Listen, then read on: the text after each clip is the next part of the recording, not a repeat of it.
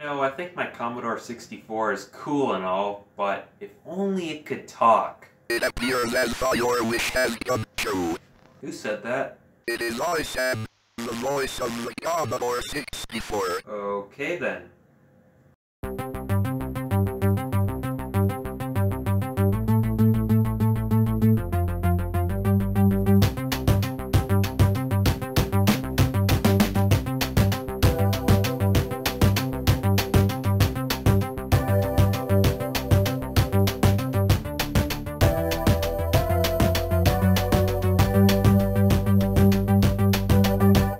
SAM, or Software Automatic Mouth, is a text-to-speech program for the Commodore 64. It was also released for the Apple II and Atari 8-bit machines. SAM is actually a true speech synthesizer. And what do I mean by that? Well, devices that you might think of as early speech synthesizers like the Texas Instruments Speak and Spell and the Commodore Magic Voice cartridges are not exactly true speech synthesizers.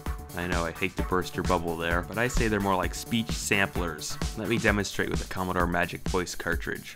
I don't exactly have one and they're not exactly cheap to come by, so I'll just use Vice for this. Once it's been inserted to the cartridge port of the computer, we can use the say command in BASIC to make it say things. So we can make it say computer here. Let's try to say something like YouTube. As you can see, it gives us an illegal quantity error. That's because YouTube is not in its database of words it can say. Therefore, it can only say words that are in its database of 234 pre-recorded words. You can actually just type the say command followed by the index number for each word, and it'll say that word. With that out of the way, let's talk about SAM. First thing it asks when you load it is if you would like to be loaded into low RAM or high RAM. This is so that it can be used with other programs, so you can have like a game or something and then SAM running in the background, and the game can have like speech parts in it. But we're just going to load it into low RAM for now. Once we've got that, we have to, if we want to actually tell it to say things, we have to load a program called Say It. So that basically will allow us to interact with SAM. Oh, and fun fact, Say It is written entirely in BASIC. First thing it asks us if we want SAM or reciter. If we just want to type in plain English, we select reciter. And now we can just type in anything and SAM will say it. Hello world. So unlike the Speak and Spell and the Commodore Magic Voice cartridge, SAM uses homophones, or basically the sounds that letters make, and it stitches those together to make words. So that means it can say things that didn't even exist back then, like YouTube. It isn't perfect, so it doesn't need to break certain words down to get SAM to say them properly. Something you might have noticed is that the screen goes blank when SAM is saying something. This is because SAM uses every little bit of CPU power that the Commodore 64 has. Due to the way that the CPU shares its memory with the video chip in these old Commodore computers, SAM disables the video chip so that the CPU can have uninterrupted access to the RAM and spend 100% of its time running code. I should also mention that SAM does understand punctuation. If you want to change the way the voice sounds, you can hit F1, which will bring up a menu of different attributes you can go in and change. There are several in the manual that you can punch in, and here they are. I am the default. I am elf. I am the wizard. I am a stuffy guy.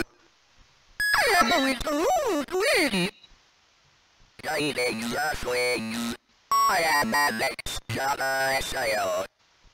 You're also not limited to using the Say It program to interact with SAM. When SAM is loaded, you can actually use several commands in BASIC for controlling the voice, and as well as in conjunction with the Say command. Here's a little example program that was in the manual, and when we run it here, I need the phone. I wonder what else from 1982 could have inspired that. CD phone home. Oh my god, he's talking.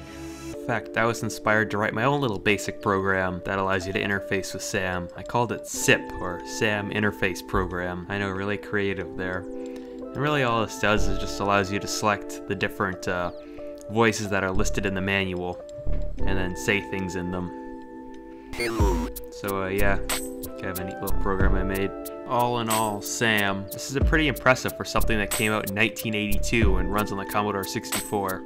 And it's cool to see how many things these days use speech synthesis, such as scam telephone calls. Hello? This is the legal department calling to tell you that if you don't send us gift cards, you will be arrested. Calling me. Those annoying YouTube videos where people are too lazy to actually record their own voice. Welcome to 10 shocking facts about SockLint you probably didn't know. Okay, on a more serious note, various different voice assistants like Google Assistant, Amazon Alexa, and Siri, as well as like GPSs and whatnot. Not to mention the accessibility benefits for the visually impaired and people who can't talk. Oh, and one more thing. So people have actually reverse engineered Sam and made it into a thing you can run in your browser. Hello, my name is Sam. Links below in the description. So anyway, I hope you enjoyed the video. Thank you so much for watching, and have a great day.